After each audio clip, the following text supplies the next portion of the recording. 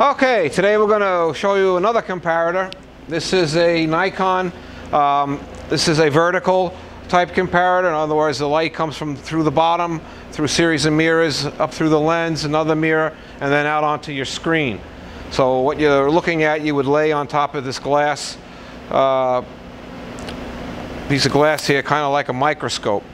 So you've got, this is what they call the stage. You can move the stage in and out, or left and right. The actual up and down becomes your focus. So I just got a little thing laying up there. And you've got a Quadratech 2000. It has some geometric functions, plus it's a X and Y readout. This also has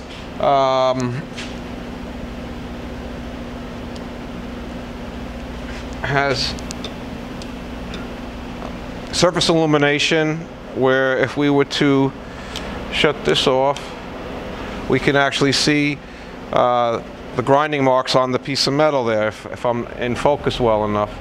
It's kind of hard to see that, but that's what you can see with that. And it's just a little hand tool that is laying around. But here you see you got that circle, and we could put this light back on.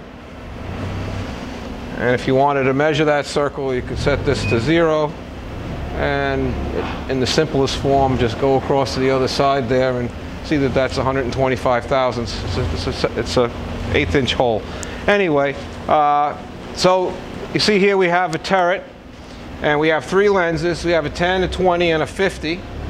And each of them have the apparatus on it, a mirror, a flip-up mirror on the inside that you do with this tool here, knob, to allow the light to go through to give you your surface illumination.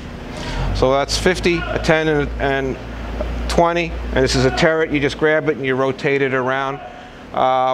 This is a 12-inch screen. That's why it's called a Nikon V12.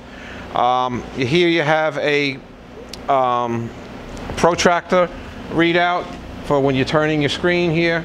Bring it down to 0, and you can lock it. There's a locking thing here.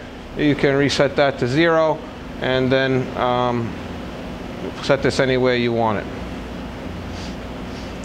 So that's the comparator. That's the vertical style as opposed to horizontal. Comes with everything you see right here. Thank you very much.